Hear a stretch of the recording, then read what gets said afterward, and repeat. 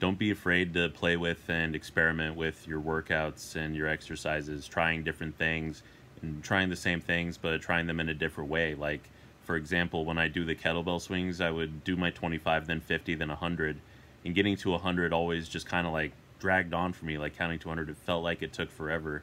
So I just made a really simple change just to try it out. I counted to 25 4 times instead of counting to 100.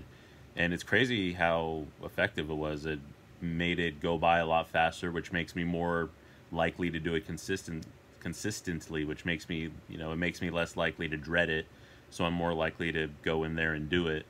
And that's been a successful thing for me. And so don't be afraid to try out different things, different exercises, and or even trying the same exercises a different way. Like if lifting really heavy is a strain or a struggle for you, maybe do lighter weight but do more reps. Maybe instead of trying to bench press 200 pounds or 100 pounds or whatever the hell you're at, do it much lighter and then go 20, 30 times or something, and you'll probably get a very similar result. So that's just my little spiel for today.